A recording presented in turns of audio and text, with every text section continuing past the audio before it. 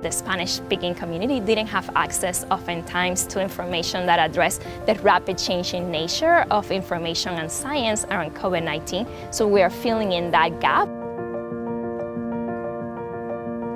Our project is really to co-develop materials together that are culturally and linguistically relevant for our local Latinx community when it comes to COVID-19 outreach and promotion of COVID-19 vaccination. So we have been working in partnership with community health workers who are already embedded in community health organizations that have long-term histories of outreach in the local Latinx community. When they see us or talk to us, and we tell them, you can go to this place. Places are helping families like you. There is resources. When they hear it from you, they believe you. They believe you.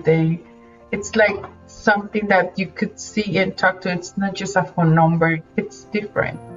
This is a community that has been hardest hit by the pandemic. They are overrepresented in terms of the cases and the mortality around COVID-19.